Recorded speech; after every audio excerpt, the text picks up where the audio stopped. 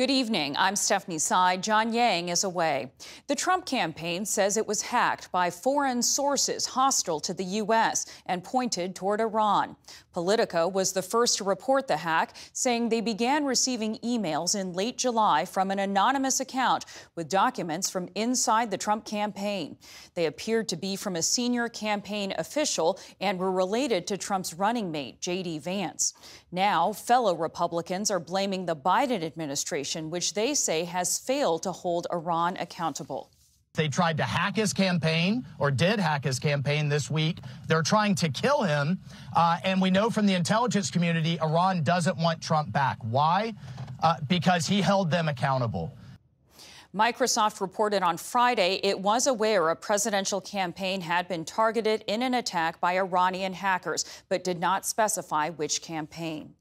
The Israeli military says it is searching for multiple terrorists after a deadly shooting in the occupied West Bank. Defense forces say Palestinian gunmen opened fire from inside a car, hitting two Israelis. One was killed, another was wounded. Settler violence is on the rise in the area as the war between Israel and Hamas stretches into its 10th month. Brazilian officials say the remains of all 62 people inside a plane that went down last week in Sao Paulo state have been recovered from the crash site. Families of those killed in the plane crash gathered in Sao Paulo to identify loved ones. The news was heartbreaking for everyone, for his aunts, for his mother. His mother is torn apart. Losing a child is already difficult in any situation, let alone this one. Now, medical examiners will collect DNA samples in order to match those remains to families. Investigators are analyzing flight recorder data, and preliminary results are expected within 30 days.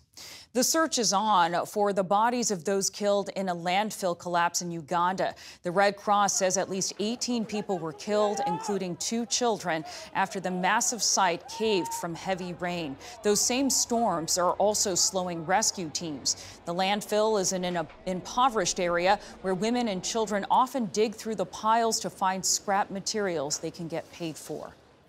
American gymnast Jordan Chiles is in the center of a storm surrounding one Olympic bronze medal.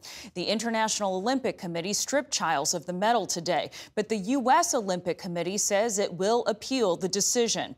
She won bronze last week for her floor routine, but only after her coach questioned the scoring and submitted an inquiry. An inquiry, Olympic officials said, came after the 1-minute time limit for challenging scores. Romanian gymnast Ana Barbosu was elevated back to 3rd place in the competition. The U.S. picked up its final 2 gold medals of the Paris Olympics to close out the Games at the top of the medal table. First, American cyclist Jennifer Valente cruised to victory in the women's Omnium, a multi-race track cycling event. Then, in an adrenaline-filled women's basketball final, Team USA beat France by 1 point. The win was the 8th consecutive title for the women's team and tied the U.S. with China for the most gold medals at 40. And Paris celebrated the closing ceremony with the official handover to Los Angeles for the 2028 Summer Games.